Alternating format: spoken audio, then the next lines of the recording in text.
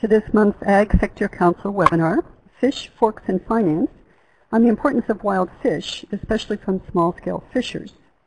I am Barbara Best from USAID's Bureau of Economic Growth, Education, and Environment in the Office of Forestry and Biodiversity, and we are very pleased to have organized this event with the Bureau for Food Security. Today we will explore the importance of wild fisheries to food security, nutrition, and livelihoods, and the approaches that are being taken to restore and enhance the natural productivity of fisheries. There is growing interest in improving fisheries management, not only by the public sector, but also by the private sector through impact investments, as modern management approaches demonstrate their effectiveness. Now, AgriLinks is the knowledge-sharing platform for USAID's Bureau for Food Security. These Ag Sector Council events are one of AgriLinks' regular events. And to learn more, please visit agrilinks.org. To learn about any of the upcoming events, you can also subscribe to the newsletter on the home page. Before I introduce our experts, I would like to go over a few housekeeping items. Please use the chat box to connect with other participants and to ask questions throughout the event. We will note each question and pose as many as possible to the experts during the Q&A session. If you have technical issues at any time, please private chat with the KDAD AV Tech rather than in the group chat box. To do so, go to the host box above the chat box, hover over AV Tech, and click Start Private Chat. You can also use this feature to initiate conversations with other participants as well. And if you would like to, please treat your thoughts on the content to Ag events. Our experts today include Rob Bertram, Chief Scientist for USAID's Bureau for Food Security, who will provide an introduction to this topic. Brett Jinks, President and CEO of RARE. RARE and Bloomberg recently signed a Global Development Alliance with USAID Philippines. Justice Odoy, the Environmental Specialist at USAID Ghana. And Brian Crawford, Chief of Party for the Ghana Sustainable Fisheries Management Project of Feed the Future activity. So I'll provide information on some new resources and tools that are available for USAID staff and partners on wild fisheries. Before we start, let me just announce that we will have an Ask Ag online chat next week on April 27th at this time to further discuss impact investments in wild fisheries that will allow us to do a deeper dive and discussion on that topic. At this point, let me turn it over to Rob Bertram.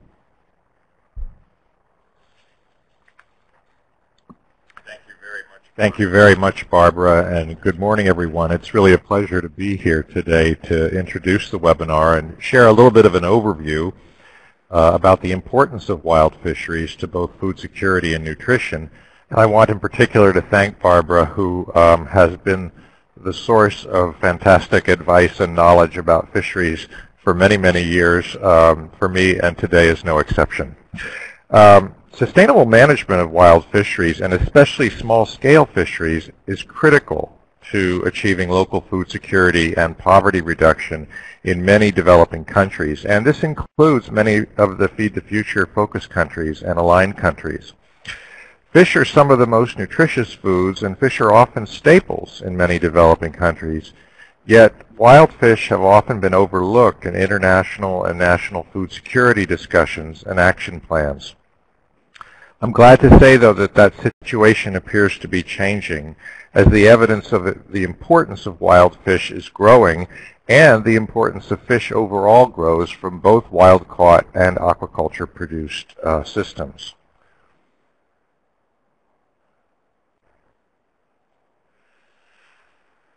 This slide shows you that fish are the world's most widely traded and most valuable food products. According to the FAO, the export value of fish from developing countries is greater than the export value of rice, tea, bananas, sugar, and cocoa combined. So it just gives you a sense for how critical this is as a source of income for many developing countries. At the global scale, though, about half the fish produced comes from wild fish, the other half from farmed fish. But something like 2/3 of that farmed fish comes from China alone. In many developing countries, the contribution of wild fish is greater than that of farmed fish, And this is especially true if one takes into account the catch taken from small-scale fisheries. Fish are also critical in terms of nutritional outcomes for many poor people in the developing world. For example, in this slide, you can see that maternal fish during intake during pregnancy, along with the duration of breastfeeding, are independently associated with better early child development outcomes. The more fish a mother eats, the better off her child is going to be. It's also worth pointing out here that different fish have different nutritional profiles, and often many of the small fish that are eaten by poor people in small-scale fisheries, they're eaten whole, and they are the most nutritious because they include the bones, the eyes, and other sources of critical nutrients. Now, you can see here, I think probably many of you have heard that how important fish are, but this gives you a sense for how much of the animal protein in critical developing countries where AID is active comes from fish. In several African and Asian countries, fish provide more than half of that animal protein supply, and FAO says that nearly 3 billion people rely on fish for a substantial part of their animal protein. That is greater than 20%. And new research is suggesting that the contribution of wild fish to food security may be even higher than previously thought in many developing countries. So, for example, new research from a 10-year study just published involving over 50 countries and 400 researchers indicates that the contribution of wild fish is significantly higher, in some cases up to 50% higher than previously reported. So this catch from small-scale fisheries, though it's not often captured in the, no pun intended, in the reports that are produced and turned into the FAO. And this is especially true for some of the really critical fish that women take by gleaning near shore and that would never be counted in production but are actually critical in terms of the food security outcomes that we care about. And it's also important to remember that it's really coastal waters that are really the most productive ones. And as you can see here, the red color shows the highest level of fishery productivity. New research is indicating that the natural productivity is even higher than we thought, however. And you can see around Africa, West and East Africa, in Southeast Asia, and parts of Latin America, very substantial impacts. I think this also underscores, Barbara and colleagues, the important interactions between terrestrial-based agricultural activities and the health and sustainability and productivity of nearshore fisheries. So we want to keep that in our view as well, in terms of how we manage things on land as well as in the sea. Oops, sorry. And then one of the most important points today is we have a positive message. We can affect positive change. This is based on a recent analysis of fishery management in the developed world, but you can see here that the opportunity to recover ocean productivity through improved fisheries management is really very substantial, in this case leading to a 23% increase in food production, 112% more biomass, and an astonishing 315% increase in profits.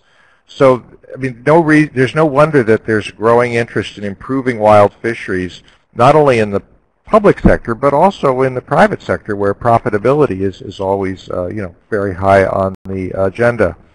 And things like secure tenure and managed access can have demonstrated their effectiveness in restoring and enhancing and sustaining fish populations. Now, it's important too to remember that there are some aspects of fisheries that are similar to what we also think about in agriculture. And in agriculture, in the view of the U.S. Congress, actually includes wild foods such as wild fish as well as crops and livestock. First, we have seen that transformational change can come through securing land tenure in smallholder farming systems. Well, similar approaches with marine tenure and managed access are also critical to secure small-scale fishers and producers and can be similarly transformational. The importance of this securing tenure was highlighted in recently published FAO voluntary guidelines for securing small-scale fisheries in the context of food security and poverty reduction. Another point is that a systems approach that we know is an essential part of the way we consider agriculture is also true in a fisheries approach. Whether we're thinking about enhancing and sustaining productivity or conferring and enhancing climate resilience, an agroecological system or an ecosystem-based approach to fisheries makes sense. Third, empowering producers, farmer associations, but also fisher associations through co-management of common resources and other collective efforts can improve value chains, inclusive development outcomes, and the sustainability. And I want to also add here that all of us dealing with land-based agriculture are thinking about climate all the time now. We talk about climate-smart agriculture. We say similar issues affecting fisheries with coastal vulnerabilities associated with sea level rise and storm frequency and magnitude. We see issues around freshwater availability being less predictable, saltwater intrusion, and of course acidification and the impact that has on shellfish, on corals, and across the ecosystem. So there's a lot of parallels. Finally, I want to flag for you that this information and more is included in a new USAID resource, Fishing for the Future, the Importance of Food Security and Nutrition, that is being launched today from this webinar.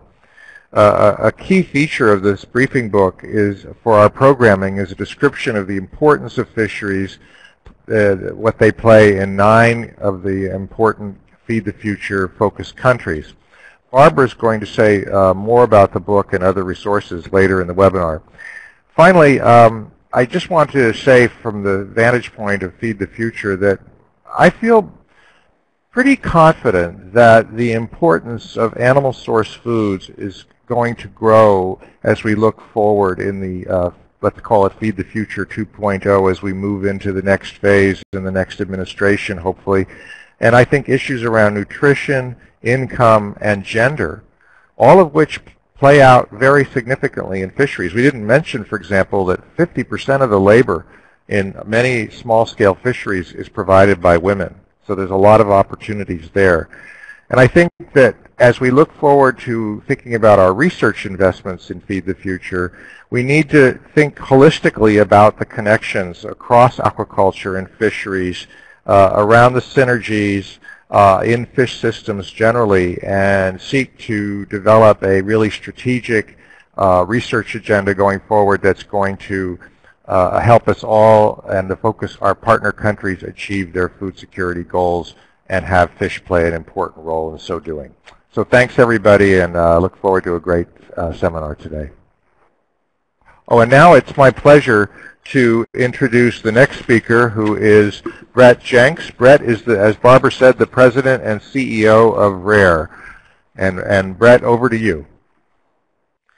Well, thank you so much, Dr. Bertram. I guess I'll call you Rob, and Barbara, for all your leadership. It's great that you've provided a terrific introduction and context to this really important topic. And it's great to hear that fish is going to become a key Feed the Future priority in years to come, as I think you just predicted. So welcome news for the whole development community. So essentially, I want to talk, I just want to continue where Rob left off, and that is with a sense of hope and a sense of optimism for small-scale fisheries around the world.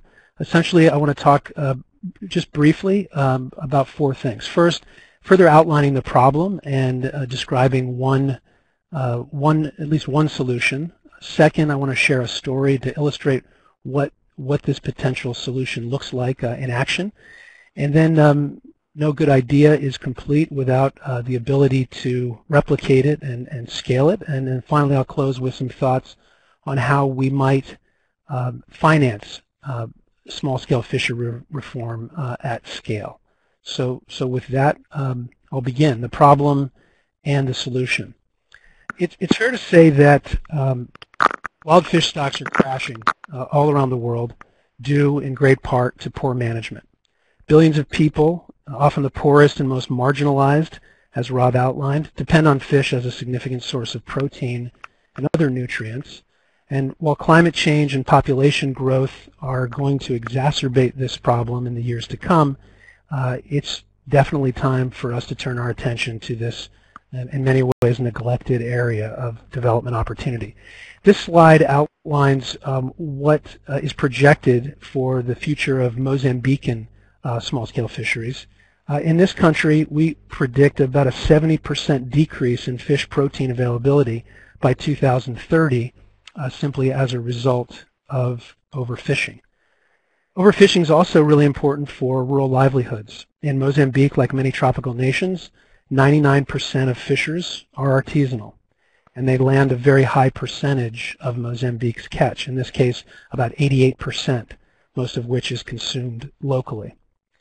So conventional wisdom says that addressing the overfishing crisis usually means prioritizing reforms of industrial fisheries. And while clearly reforming industrial fisheries is key, the facts in countries like Mozambique provide a slightly different story.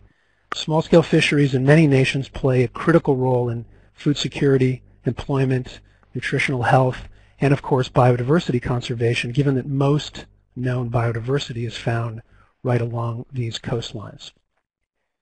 Unfortunately, the challenges of small-scale fisheries are complex, and Rob outlined several of these. Clearly, open access, which leads to a tragedy of the commons. Lack of enforcement is clearly a challenge when you're trying to provide any sort of market reform. Catch is highly disaggregated, which makes it difficult to improve the value, to work on supply chain improvement or access to markets, which is not unlike smallholder agriculture before the major land tenure movement years ago. Clearly not for the faint of heart. Finally, there's a pervasive lack of data, which makes informed decision-making and even basic management quite difficult. So these are the challenges. But as Rob said, there's a great deal of hope. This is another analysis recently published by Chris Costello and company at University of California, Santa Barbara. And basically what this shows is arguably the most complete set of global fisheries data created to date. This includes data from about 5,000 of the world's 17,000 fisheries, roughly. And what it shows, the y-axis there is basically a measure of fishery health, to keep this simple. And the chart illustrates the current downward trend of global fish stocks, and then projects recovery scenarios under different management approaches. Under the red at the bottom, you see the business as usual scenario, where the percentage continues to drop over the next 30 years, as do profits. It's important to note that small-scale fisheries are in the worst shape of all of these fisheries in many cases. The blue line provides the contrast and essentially a great source of hope. And this is the line that shows what would happen if much of the world adopted rights-based fisheries management scenarios, which include secure tenure, catch shares, quotas for local fishermen.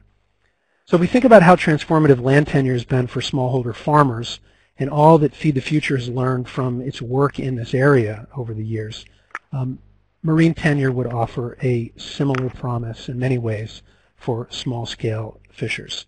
Given how many people depend on these fisheries for daily protein, this is both a big challenge and, if addressed, a really big opportunity.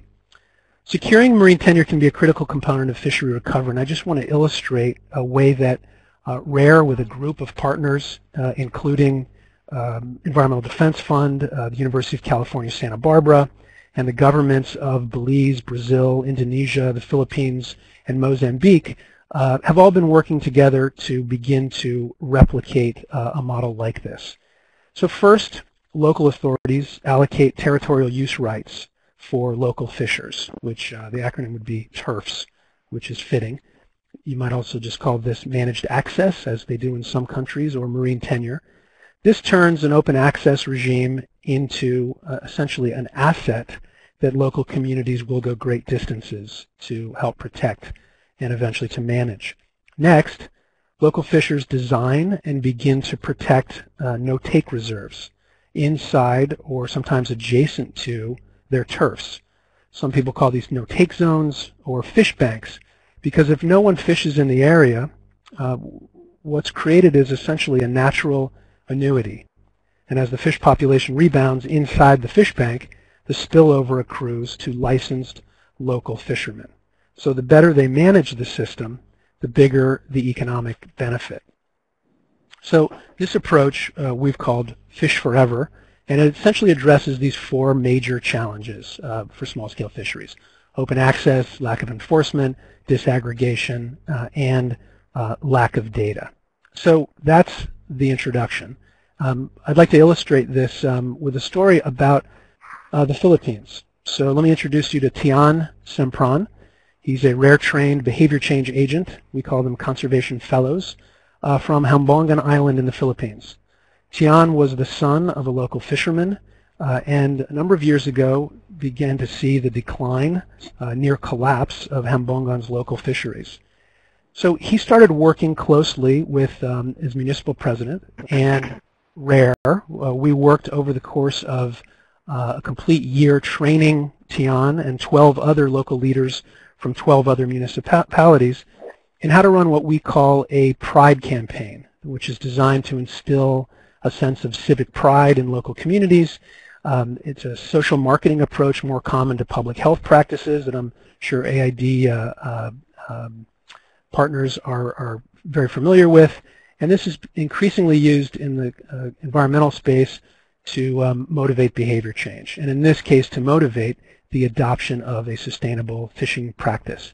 So after a year of planning and design and training, I happened to be there this opening day, opening of his campaign with 2,500 local citizens filling the stands, local mayors standing up and pledging their allegiance to creating these new systems for sustainable fisheries.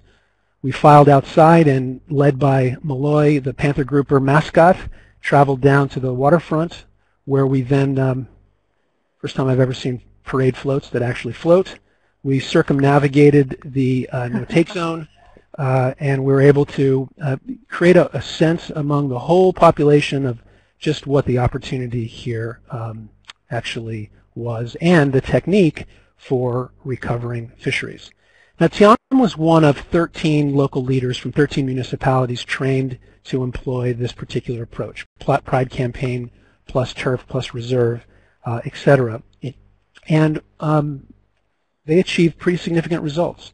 On average, across those 13 sites, while there was a wide range and one very big outlier that saw a 433% increase in biomass in just a year, which we know is an outlier and probably not correct. We assume a big school of mackerel swam through that day. The average was a 38.8% increase in fish biomass inside those no-take zones over that first year. But that shouldn't be a surprise.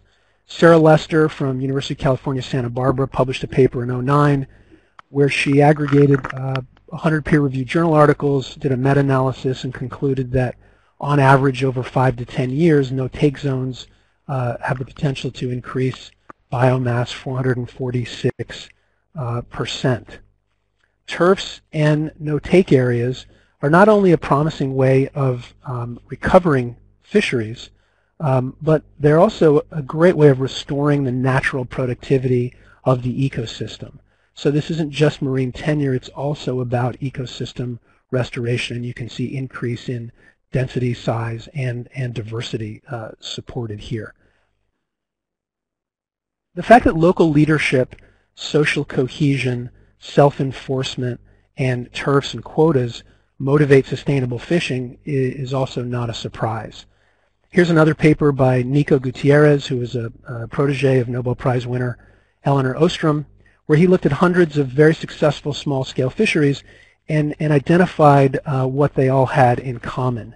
And those are the common attributes in ranked order, which should sound familiar.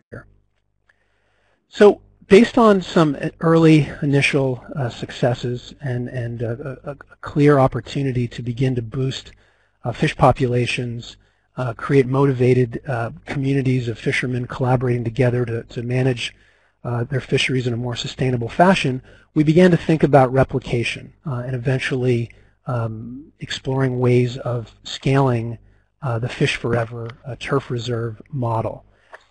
The great news is, as of last year, a result of a long-term partnership with Environmental Defense Fund, Wildlife Conservation Society, the government of Belize, and others, the government of Belize adopted this turf reserve system, or what they call managed access, nationwide. The cabinet of Belize mandated the rollout over in the coming years, and so we'll look forward to seeing just how successful this program is. But that's great news for Belize, and hopefully a sign of good things to come in other countries. Thanks to Bloomberg Philanthropies and a GDA partnership with USAID, as well as the Waite Foundation and others, this approach is now taking off in the Philippines as well as in Indonesia. By year's end, we hope to have 20 turf reserves up and running across these two countries, and this is really just the beginning of the proof points and the momentum building to eventually replicate these on a much broader scale. In the Philippines, we're partnering with local government units right now in more than 20 municipalities of the 37 where we've been active working on no-take zone protection and propagation. And so we're now beginning to think about what it would look like if we were to find a way to roll this program out with municipal presidents along the much of the coast of the Philippines. And so we're now beginning to envision scale. And this is what we imagine it looking like. But the big question is, how can we justify the kind of investment that would be required to finance replicating a program like this nationally? So recently we've begun to look at the costs and the benefits of this kind of effort and a potential return on that investment. And here's what we've started to see. If 650 coastal municipalities successfully adopted this approach in the Philippines, and we saw the kinds of long-term results that we expect to see based on our early work, we would see nearly a 100% increase in fisher revenue over about a 15-year period. We would potentially see 350,000 families removed from poverty, a 50% increase in fish meals per person per month, and a slight drop in greenhouse gases from protein production. The value in economic terms would be in the billions of dollars, and according to our analysis, well worth the investment. And we'll talk a little bit more about that in just a minute before I wrap up. But then the question is, well, how would we scale the program? So we've been thinking about a three-pronged approach, which should not be unfamiliar to many of you. One, government adoption and promotion. Second, value chain improvement and the provision of private capital. And third, delivery efficiency. So let me just briefly show you what I mean. So first, government adoption. In Mozambique, thanks to the Nordic Development Fund, RARE is embedded now in the Ministry of Fisheries, where we're working with 16 IDEPA, which is the Small-Scale Fisheries Department staff, who are working full-time on this project, while 20-plus other IDEPA staff are receiving training on fisheries management and social marketing techniques that we use in these PRIDE programs. Together, we're launching 6 pilots along the coast. So that's one example of government adoption. To ensure the quality of the program while replicating it along the coast, we're developing a set of replicable tools and adaptable manuals and training curricula that can be modified locally so that we can build capacity and then over time utilize new technologies and hybrid training techniques to drive down the cost of delivery to each of these communities. And then finally, value chain improvements and the provision of private capital is going to be key over time. Everyone thinks about the J-curve, this infamous challenge, some people call it the valley of death, the sacrifice that fishermen have to make in the short term so that fish can recover but before they reap the benefits of better fisheries management. So with Fish Forever, we're working on a variety of ways to reduce the depth of the pain and boost the eventual upside. This by helping create access to better markets, premium pricing where possible, and by helping fishermen cooperate as a way, in part, to reduce their costs. So recently, one quick example would be we launched with a group of other partners a Sustainable Seafood Week with some of the leading hotel chefs in Manila in partnership with USAID and Bloomberg Philanthropies and others.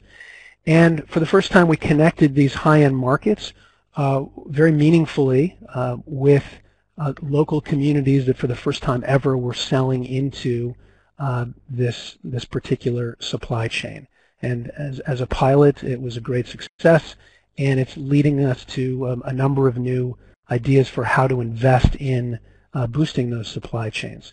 Which leads me to just a couple final points. One, beginning next year, we hope to launch what we believe will be the first, if not one of the first, $20 million private fund to invest in small-scale fisheries enterprises along the coasts of Philippines, and Indonesia. And the goal is simply to bring private capital for the first time to these disaggregated small-scale fisheries where turf reserves and community organization makes investments in this space less risky. Over time, our hope is that this $20 million investment and the proof points that it provides will de-risk the market enough to bring in more conventional investors over time.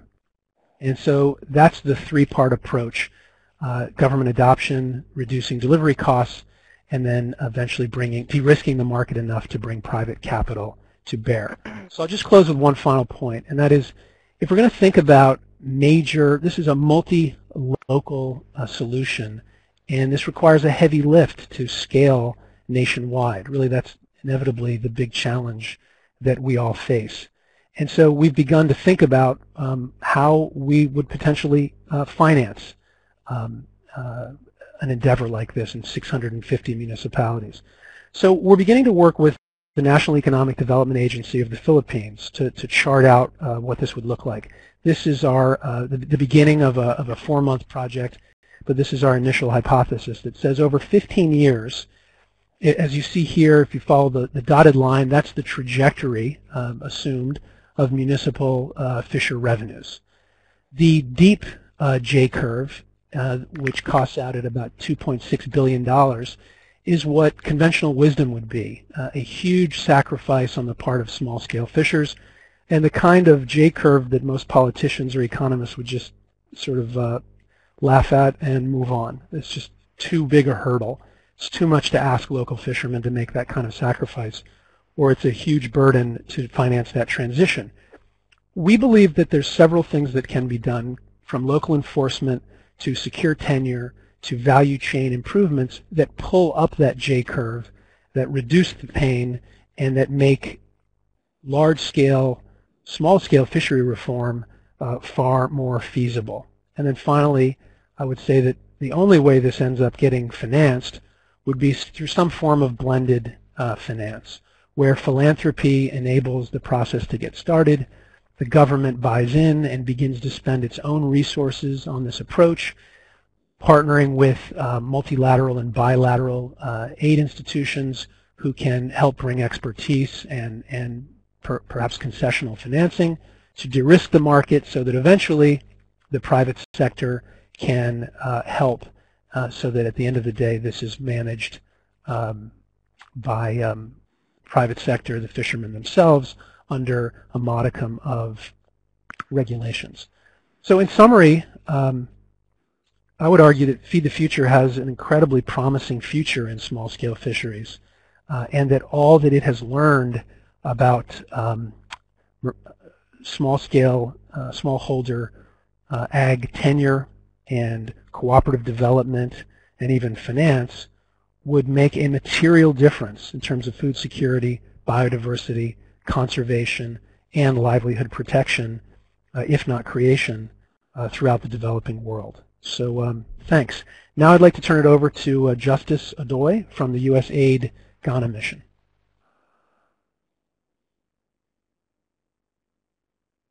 Thank you, Brett. The next presentation is going to give a little bit details in terms of what USAID Ghana is doing within the world fisheries. Just like previous speakers have mentioned, generally, world per capita fish consumption is increasing steadily, and similarly to Ghana, annual per capita consumption of fish is high.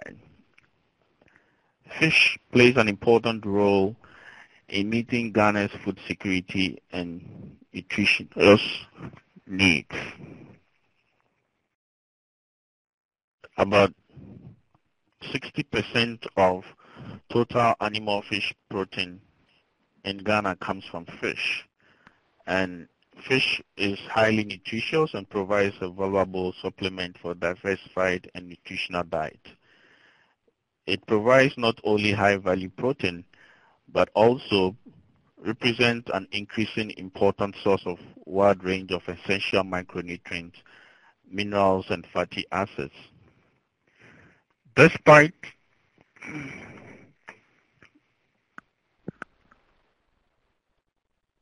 the importance of fisheries in Ghana, the sector is faced with many challenges that we need to work through as a country with support from the donor or development agencies. Among the challenges, we have the issue of open access, where people can easily jump in and then become fishermen and then make the best out of it. We also have the issue of overfishing and overcapacity. The other issue is with poor governance, and specifically to Ghana, another issue is with the fuel subsidies, which encourages other people to join. And just like other countries, Ghana also has the issue with IUU fishing, which is the illegal, unreported, and unregulated fishing. The next slide talks about the loss that Ghana has experienced in terms of 100,000 metric tons of fish protein in the last decade. And if you look at the figure on your right, you could see the significant decline of fisheries catch, particularly for the sardinella in Ghana. This really shows the kind of issues that Ghana needs to deal with. And it tells you that there are things that we need to work on because there are risks that we need to overcome. If you look at some of the risks in terms of the decline and the impact it will have on the economy, about 4.5% of GDP comes from fisheries, and that was reported in 2000. In recent years, it's about 1.5 due to the rebasing of the economy of Ghana. Annual yield is about 344,000 metric tons, and the annual about 74% from the small-scale fisheries. In terms of livelihoods, fisheries contribute to about 2.2 million indirect workforce, employment to people, and directly to about 210,000. It's also, like I said initially, it's an issue of food security and nutrition, and it's a good source of protein for vulnerable households in Ghana. To respond to some of these challenges and the other coastal management issues within Ghana, USAID Ghana developed the Fisheries and Coastal Management Project, which consists of 3 integrated projects. The first one is the Sustainable Fisheries Management Project, which is being implemented by the University of Rhode Island. The next presenter will talk a lot about this particular project. The other project is the Coastal Sustainable Landscapes, which looks at coastal management issues in relation to mangroves and forest-related activities and estuaries, because these are also important for the fishscape. The other project, which is the last one, it's a capacity building project which focuses on building long-term and short-term capacity and providing a hub within a local university that will support future capacity to sustain. Because one of the things that has been identified is the capacity for the management of fisheries is quite weak in Ghana. I would like to take the opportunity to introduce Brian Crawford, who is the Chief of Party for the USAID Ghana Sustainable Fisheries Management Project, and he will give you more details in terms of what the project wishes to achieve. Thank you. Thank you, Justice, and it's a pleasure to be here today and this morning.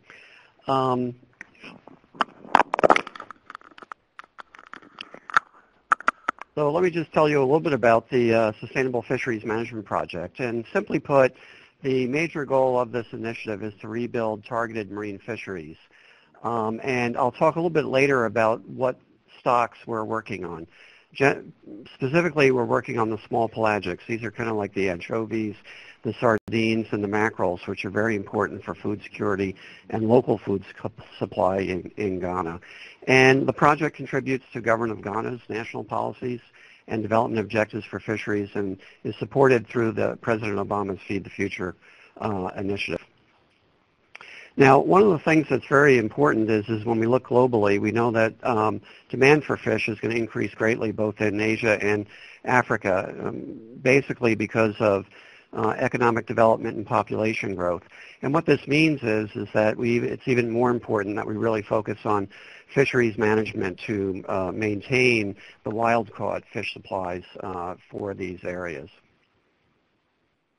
Now, getting back to Ghana, one of the things that's happening, and Justice showed you the figure where the landings, particularly of the small pelagic stocks, are in significant decline. And the reason for this is that we see effort. The number of canoes, the number of other vessels are increasing in all the fleets fishing in the marine waters of Ghana, creating that problem. Now, what we see here is a chart of kind of what are some of the challenges for fisheries management. And as you increase fishing effort over time with kind of new types of fisheries areas, basically the yield goes up. But when you hit a certain period, a certain level of effort, then the yields start to go down. And that's the situation we have here in Ghana. So we have lots of social costs, economic costs, and losses occurring in the fishery. And the government of Ghana would like to go back to a place on this chart where we have greater yields and greater profitability in the fishery. Now, why focus on the small pelagics? And in Ghana, the canoe fleet is very important. And when we talk about the canoe fleet in Ghana, we're not talking about very small vessels that you paddle along, but many of this fleet is motorized, fishes far off at shore, and these vessels can be anywhere from 10 to 20 meters in length. But the canoe fleet really provides the majority of the employment in the fishery, and also is the major, catches the most fish in the marine area. And of the fish that the canoe fleet catches, most of that is small pelagic. And that's one of the reasons why we're focusing on that. Now, the other reason also is the food security and the food linkage for people here in Ghana, that these small pelagics, as the first speaker mentioned, are have high nutritional value. And here in Ghana, they're also low cost. So they really are a good local food supply for the poor. Now, another thing about the small pelagics is they grow very fast, and they're very fecund, so they reproduce very, very quickly, and they can rebound quickly if we put the right management measures in place. So it is possible that if the right things are done and the stars align, over the life of the project, we might be able to see some real improvements in the fishery. Through this project, we formed a science and technical working group that was trying to get better information on exactly what was happening to the stocks. And in these two charts, what you can see is the abundance of the small pelagics in the ocean, the biomass, is well below what's needed to maintain sustainable yields. And the fishing mortality or the fishing pressure, the number of vessels out there, the amount of time they spend at sea, is still well above what's needed to both rebuild the biomass in the ocean and then eventually produce greater yields of fish in the long term. So that's some of the challenges we have is not enough fish in the sea and too many fishermen chasing too few fish. So the project is implementing many of the approaches that were talked through by the other speakers, so I won't go into that, but trying to move from open access to managed access, managing at ecosystem scales, participatory process, and also has a strong component integrating looking at post-harvest value chain improvements. And this is particularly important for women who are involved primarily in the post-harvest processing of the fish and the smoking of the fish. Now, one of the visions that we really see and the hope for the project is if we can really work closely with the stakeholders and the government agencies in charge of fisheries management and put the right fisheries management measures in place, there's tens of thousands of metric tons of food protein supply that could be recouped and that currently is lost because of poor management. And if we can do that, we can also bring a lot more profitability, and fishermen and women can make more money in the value chain. Now, so what has to happen? So generally, when we have a overfishing and an overcapacity situation, we need to reduce fishing effort. Recently, the Ghana passed and adopted a national marine fisheries management plan that really sets out many of the measures that are needed to reduce fishing effort and rebuild the fishery. Including in that is a significant reduction in the trawler fleet and a desire to cap the number of fishing vessels in the commercial and industrial fleets, and also the canoe fleet. Although the canoe fleet right now, several years ago, the canoes weren't even registered. So one of the first things that's happening is get all the canoes registered so we know how many there are. And there is on the order of about 12,000 canoes out there fishing. So once they're registered, then we can think about capping the number of them and ultimately then reducing the size of some of those fleets as well. Now, for the small pelagics, what works globally are closed seasons. And if we can close seasons during the right time of the year, that can help increase the abundance of fish in the sea. At present, however, the canoe fleet is exempted. And one of the things our science and technical working group has done has talked about the need to consider a closed season for the canoe fishery because they do make up the majority of the catch of the small pelagic. So if the canoe fleets are not included in that, the reductions in fishing effort and the closure on the other fleets may not be enough to really have a significant impact. Now, the Science and Technical Working Group has recommended a closure during the spawning season. So the idea here is to let the fish spawn and produce the next generation that can be harvested in subsequent years and let the fish grow to larger size before you harvest them. And in a number of regional stakeholder meetings that we've had with stakeholders, a closed season was also one of the most preferred options of the stakeholders. So the stakeholders do not want business as usual and are ready for change in the fishery. So the challenge now is really working to kind of implement some of the management measures that are in the plan and even considering additional measures that aren't in the plan yet but may be needed to kind of rebuild those fisheries.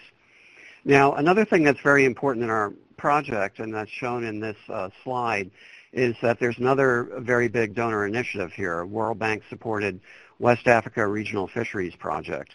So on the left-hand column, you can see a number of the selected activities that our project that are needed or included in the National Fisheries Management Plan, and then what the USAID project is doing to contribute to the implementation and support the implementation of those initiatives compared to what the World Bank is doing. So it's very important to make sure that our efforts of the two donors are very complementary in what we're doing, and we've worked hard working with the Fisheries Commission and the Ministry of Fisheries and Aquaculture Development to make sure that that happens. So just to highlight another thing that we're doing, and other speakers have talked about this, stakeholder involvement in decision making we feel is very much key and a good practice in fisheries management globally and needs to be implemented here in Ghana. Now, one of the challenges is that the Fisheries Act and related regulations do not really explicitly talk about co-management.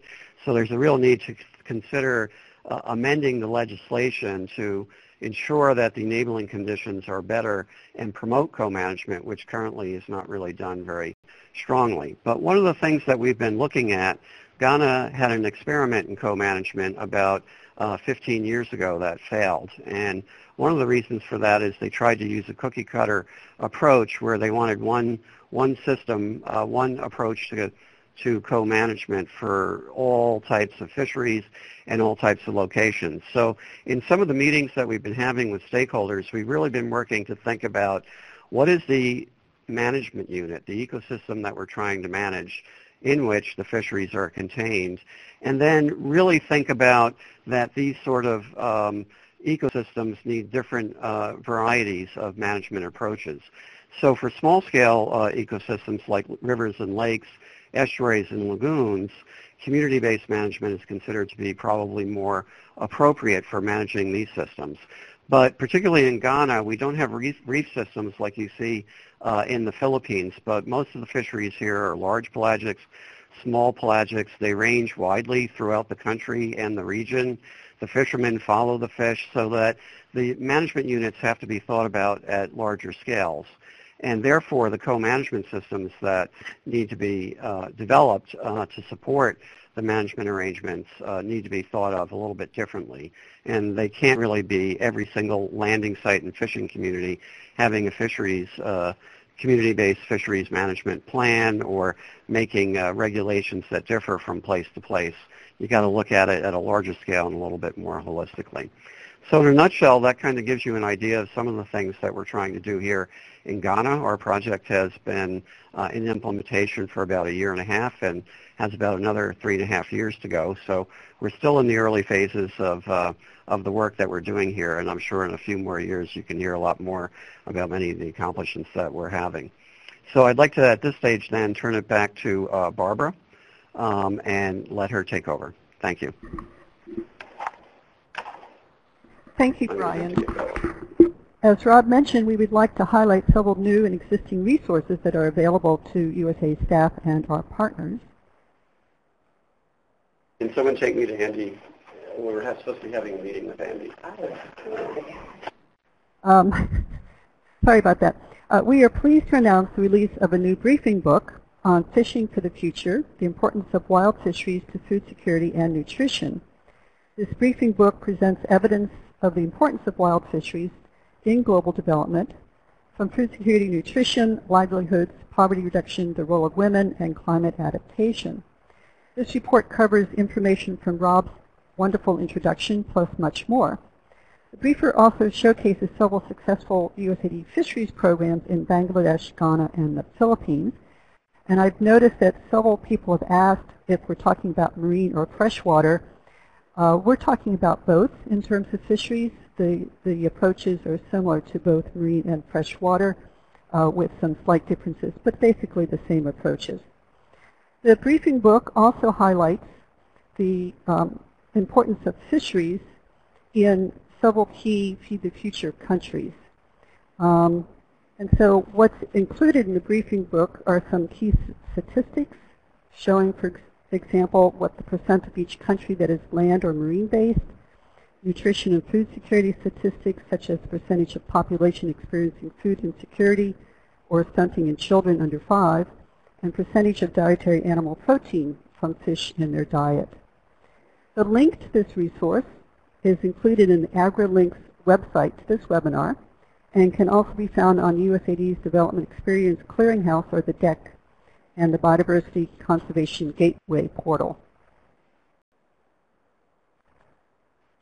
In addition, we produced several in-depth country profiles on the importance of wild fisheries to local food security in these same 9 Feed the Future countries. The country profiles cover a range of topics as to how wild fisheries relate to broader development objectives and include some of the topics that you see here on the slide. The briefing book and country profiles were produced by the Food Security Integration Working Group and we'll continue to move forward to look at ways that we can do a more integrated approach to food security development. In addition, several years ago, we produced a technical guide called Sustainable Fishing Responsible Aquaculture, which is still very relevant today. This guide provides basic information on how to design programs to reform wild fisheries, also called capture fisheries, and aquaculture or fish farming to ensure sound and effective development. Certainly, as Rob pointed out, in the face of food insecurity, global climate change, and increasing population imperatives, that it's imperative that development programs help to maintain ecosystem resilience and the multiple goods and services that they provide, such as fish, by taking a more integrated approach to food security and development. We cannot afford to neglect global fisheries and expect aquaculture to fill that void. Global food security will not be achieved without reversing the decline of fisheries, restoring fisheries productivity, and moving towards more environmentally friendly and responsible aquaculture as well. And as Rod mentioned, this concept of secure tenure is important for both small-scale farmers and small-scale fishers, and I think the presentations by Rare and also Ghana also emphasize this important role. So we are developing and piloting resources to help implement secure tenure for small-scale fishers, as recommended by the FAO voluntary guidelines for securing small-scale fisheries. And securing marine and coastal tenure will also be critical for climate adaptations as we see rising sea levels and migrations of people. One reference is on small-scale fisheries and marine tenure. It's a pretty comprehensive source book on good practices and emerging themes. The other is a shorter primer called Looking to the Sea to Support Development Objectives. The primer has job aids or assessment tools to help design marine programs. We have several pilots planned around marine tenure to test these assessment tools in the field. And I need to give a shout out to my colleague Stephen Brooks in our Land Tenure Office, who is leading these efforts, as well as the Tenure and Global Climate Change Program, which is helping us in this effort. So the presentations today covered the importance of wild fisheries to food security, nutrition, and livelihoods, with an emphasis on small-scale fisheries, and certainly have highlighted some of the approaches being taken to restore and enhance productivity in fisheries. Just a reminder that next week, on April 27th, please join us for an Ask Ag online chat, where we take a deeper dive into impact investing in wild fisheries. Now at this time, we'd like to go to some of the questions that you have been sending to us, and please take this time to add other questions into the chat box. One of the questions that's been posed was talking about what is the role of women in wild fisheries, and maybe we could have both Brett and our Ghana colleagues respond to that.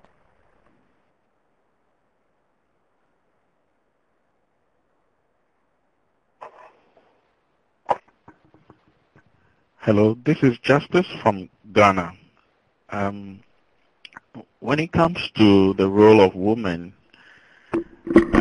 basically in Ghana, women play a significant role, first of all, in the processing of fish. And so they kind of have the capabilities to control what happens within the sector, in the sense that sometimes they are even the financiers of this industry. They are also very much involved in the marketing and the value chain of fish. So they have a very significant role. I can speak more in terms of Ghana, but I know the dynamics may be different for other countries. But for Ghana, women have a strong role when it comes to wild fisheries.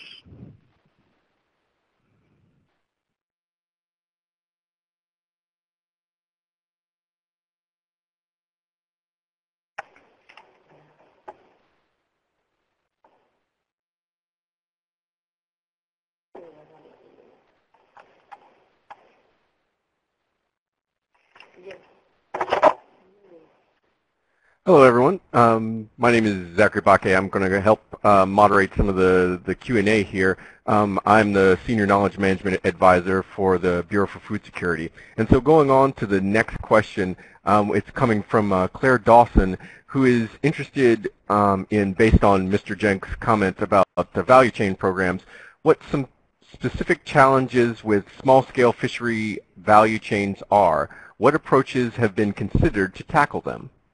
Mr. Jenks?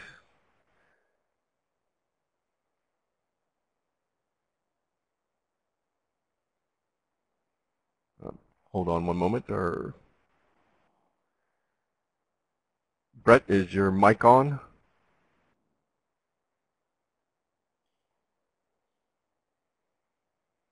Perhaps he's stepped away. Yep. Do other presenters have any particular insight on Ms. Dawson's question?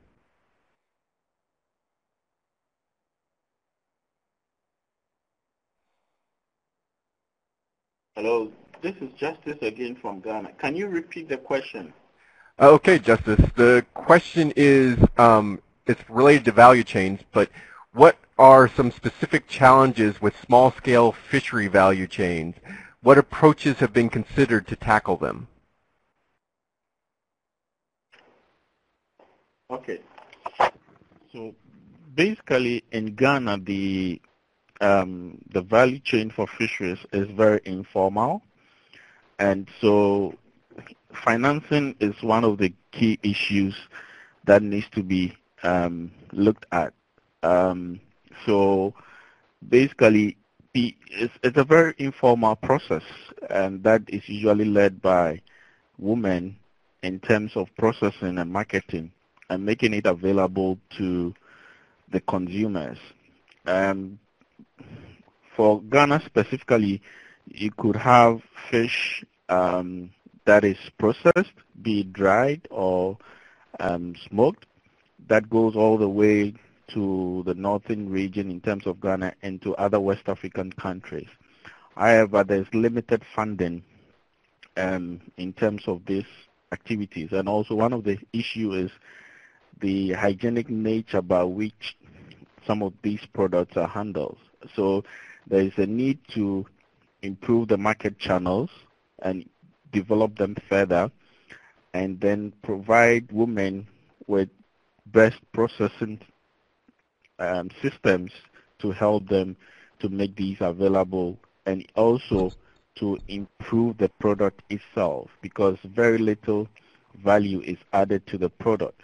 So as much as possible, we want to improve the product to make it more valuable so that fisher folks can earn more money from that, and then they may not have to, harvest more fish.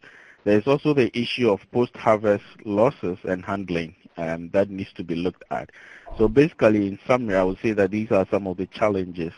Our project in Ghana is actually looking at some of the processing. We are trying to help improve the fish smoking systems. We are introducing more efficient stoves for fish processing. We are also working with a lot of the women group organizations to let them understand the skills that they need to have to improve the products so that they can earn more from such products. Thank you. Thank you, Justice.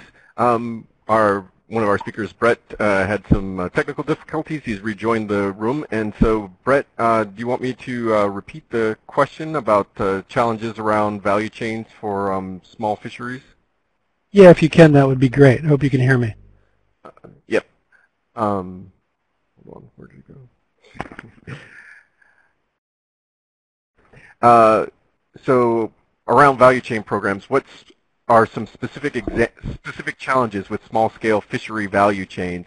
What approaches have been considered to tackle them?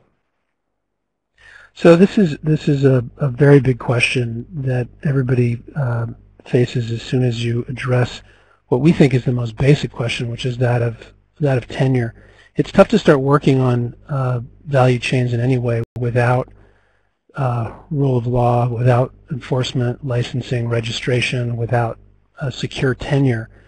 it seems in many ways like without some of those basic assurances, it's pretty difficult to bring to bear any potential market reform. So let's assume first that those things are in place. Then, in many ways, it's like the world of smallholder agriculture, in which case, for such disaggregated local units, there's the need to organize around cooperatives. There's a need to improve the value of the product, whether in fisheries it's through drying, through cold storage. There are marketing opportunities teaming up with, several sites in the Philippines. We're joining forces with sustainable fish middlemen whose procurement guidelines are being merged with the Fish Forever production guidelines, in a sense. And that way, this buyer, this aggregator, is able to market a sustainably caught fish with a premium price garnering story about the benefits of the sustainable approach in these communities. So whether it's a value-added technology or aggregation and marketing schemes, or delivering to domestic markets, most often fishery reform by NGOs in our arena at least has focused on premium commodities for export under some kind of certification like MSC. It's not as common, but hopefully in the coming decade it will be much more common for these emerging marketplaces to be able to boost the value of these products in country, so that they don't need to be exported. So there's a variety of opportunities, and it seems like that. I was talking with a friend of mine, Willie Foote from Root Capital, who's a leader in the smallholder agriculture finance arena, and we talked about the possibility at some point of organizing. I think he coined the term a farmers to fishers exchange, where all of you folks in the arena of smallholder ag could transfer your past 25 years of learning to small-scale fisheries. There's a big opportunity there. Many of the same lessons apply.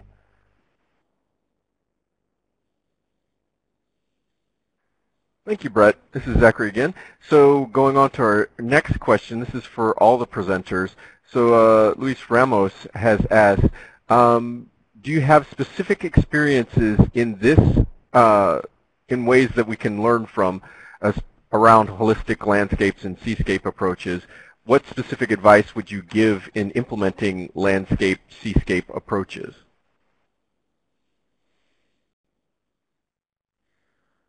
So this is Brett. I'd be happy to at least think out loud about that. Depends on how you're defining, what's the size of the seascape. But essentially, Luis, we've been working increasingly on a pilot basis in the heart of the Philippines in a place called Tanyon Strait, where we're seeing increased adoption by municipal presidents and local fishers of this turf reserve concept. And increasingly, it's expanding outward from villages managing their own small MPAs, which has traditionally been coastal resource management default practice in the Philippines, to managing now turfs around those MPAs. And over time, there's greater interest in expanding both of the size of the MPAs and, of course, the size of the turfs. Essentially, because of decentralization in the Philippines, each municipality manages its own waters. So one could say that the municipal waters up to 15 kilometers out from the coast in the Philippines are a turf. They just have not been managed as such.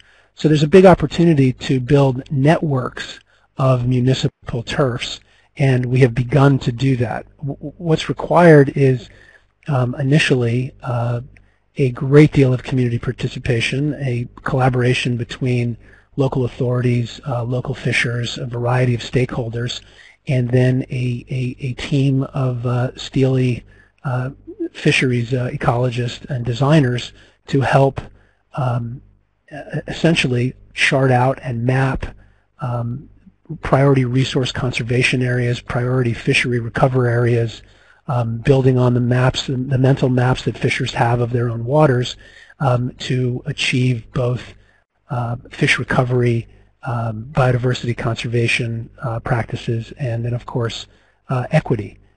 Not without its challenges, but over the course of the next, by the end of 2016, we hope to have 20 such examples just in these first couple of years from Indonesia and the Philippines.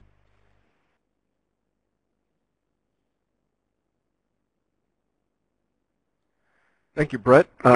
Do any of our other presenters have comments? For additional kind of context, we said put in that in Central America, one of the problems is that the number of artisanal fishermen is growing. This probably implies that to protect coastal resources and oceans, a landscape approach looking upstream is needed to provide additional opportunities to the people so that the people will refrain from fishing from right space and no-take zone mechanisms. Has RARE considered a more holistic landscape seek-escape approach? Are there experiences to be learned from? So we have it.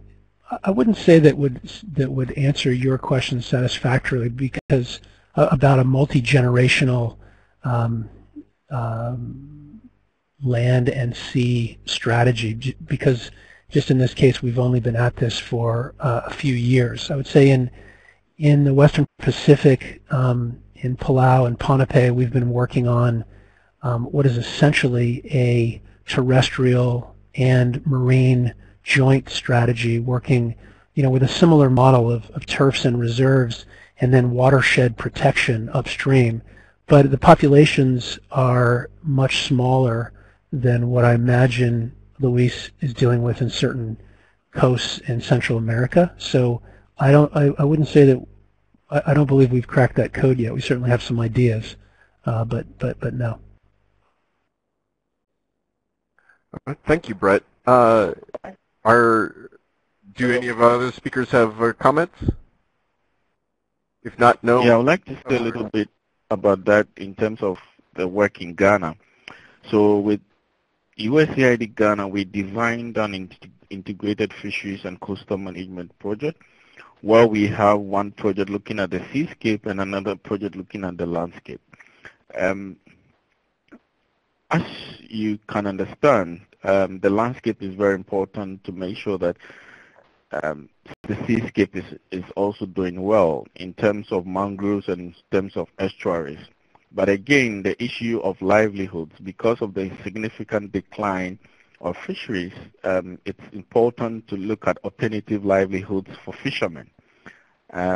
So our seascape program is looking at, our landscape program, is looking at working with fishermen and other farmers, introduce alternative livelihood mechanisms, as well as some behavior change activities. We're also looking at improving the saving culture of fishermen and farmers. So we've introduced what we call as the Village Savings and Loan program.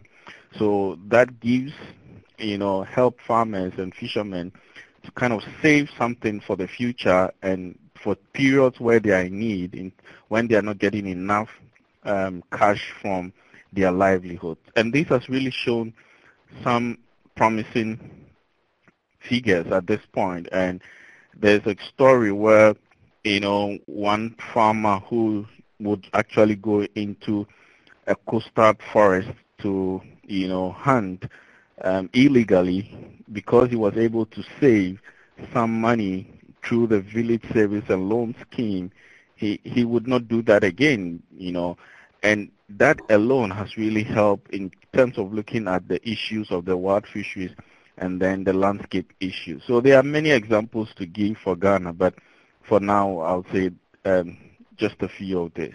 Thank you. Thank you, Justice, and thank you, Brett, for your comments. So for the next question, we had a few questions about co-management and the role of government. So what are the presenters' experiences in ensuring that adequate government participation in the governance of fishing management? This is Brett. I'd say that's a absolutely critical question. And so while Rare and his partners are working at the grassroots level with local fishers throughout 5 different countries now, we're also working hand in hand with the Ministry of Fisheries, Ministry of Environment, and local municipalities.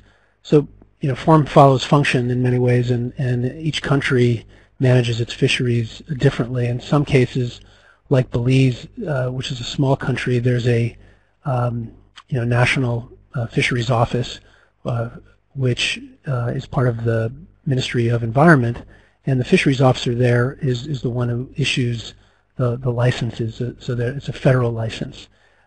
In the case of the Philippines, because of decentralization, local municipal presidents or mayors have essentially the jurisdiction over their nearshore waters up to 15 kilometers off the coast. So it's a different government relation, different system.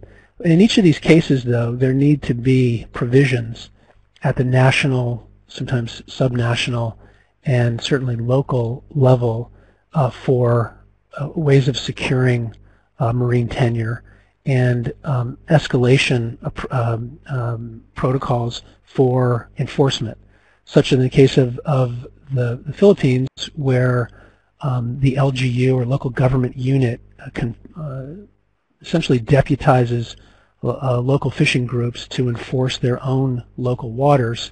There has to be an escalation process when they, in fact, encounter illegal fishers. And so there's legal systems that need to be put into place if they don't already exist. So that support locally and nationally is essential to create the kind of security that would enable any fisherman to trust the system enough to work within a turf and reserve approach.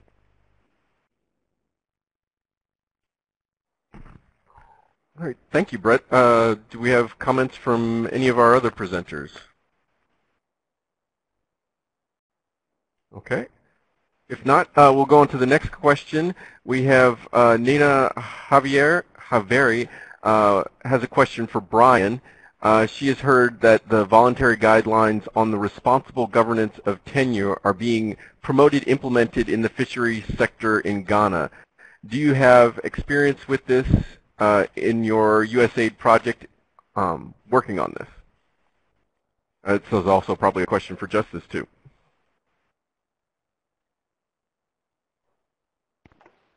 Hello, this is Justice. Brian is not here, so I would want to take that question, but if you don't mind repeating it so that I can be clear on it. Okay, Justice. So the person asking the question has heard that the voluntary guidelines on the responsible governance of tenure are being implemented in the fisheries sector in Ghana.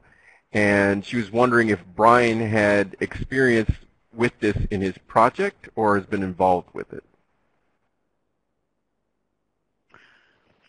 So basically, I'm not too sure we have that voluntary system here in Ghana. However, what our project is trying to do as much as possible is to kind of give a voluntary compliance to some of the illegal fishing activities, so that we educate the fishermen in terms of some of the illegal things that they are doing and the need to have an ecosystem understanding of the impact of these activities on the marine fisheries. And by and large, they're beginning to understand that their actions is contributing to the significant decline of the marine fisheries catch in Ghana, and they're beginning to understand and appreciate the need to be involved in the collaborative management of the resources. So we are working with both government, we are working with communities, we are working with the regulatory agencies to help to understand and to let everybody be on board and appreciate the need to have a collaborative management of the resources. So, for example, we've been supporting and giving trainings to the Marine Police. We've been giving some trainings to the judges and prosecutors. We've been giving trainings to local communities to support self-compliance and voluntary compliance. So we've been doing quite a number of things on that front. But specifically to the guidance she or he may be referring, I'm not too sure about that.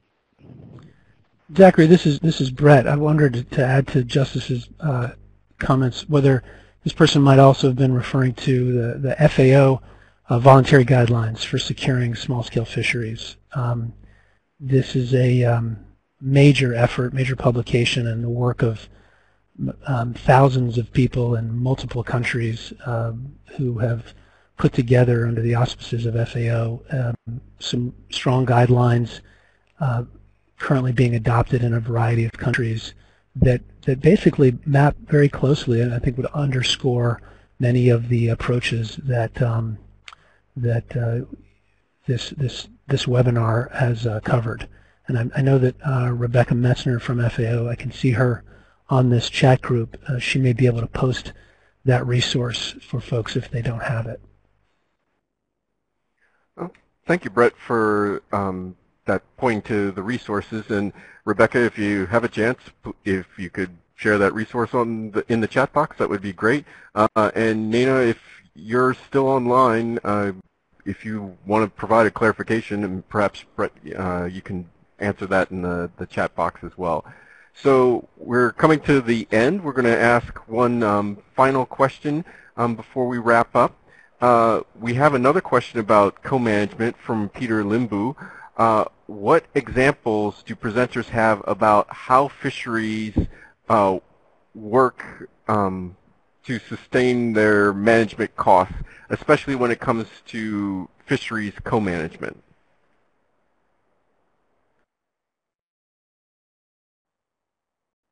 Anyone want to jump in on that one?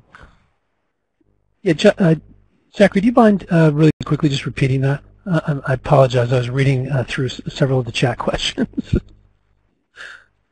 I know the chat box is always much more fascinating sometimes than the presentation, but I do apologize. So this one was about co-management again from Peter Limbu, and what examples do presenters have about how fisheries work to sustain their management costs, especially when it comes to fisheries co-management? I think that's a really good question.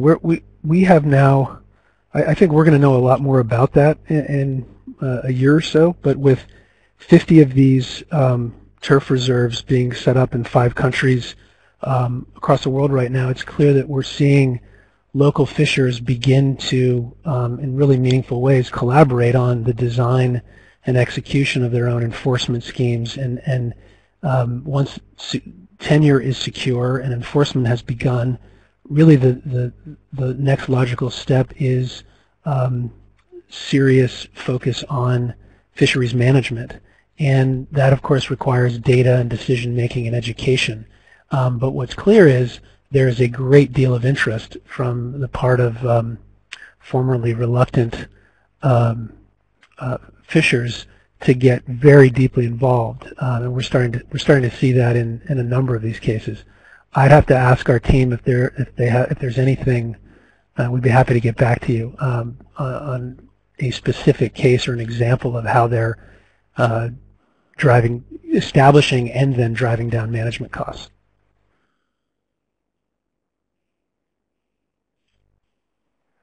Thank you, Brett. And so this brings us to the end of today's Ag Sector Council. I thank everyone for participating and for a very active discussion in the chat section. And thank you to the presenters for excellent presentations. We appreciate you taking the time to share your knowledge and experiences with us. Right now you have the polls up. This is kind of our end of the session evaluation. Please take a moment before you leave to fill out the polls, enter your experience. This is how we improve on our Ag Sector Councils going forward, and also find new ideas to bring you content for upcoming Ag Sector Councils. So we appreciate your participation. Any last comments from Barbara before we go? Yes, I also want to thank everyone, both the presenters and the audience. This has been very informative, and I want to thank our BFS colleagues for co-organizing this with us. And I want to remind everyone, and we hope to hear from you next week, we'll have a more in-depth discussion into impact investing in the fisheries sector. Please go to the AgriLinks event page for more information on that. And as Zach just said, please take a moment to fill out these polls. So thanks to everyone.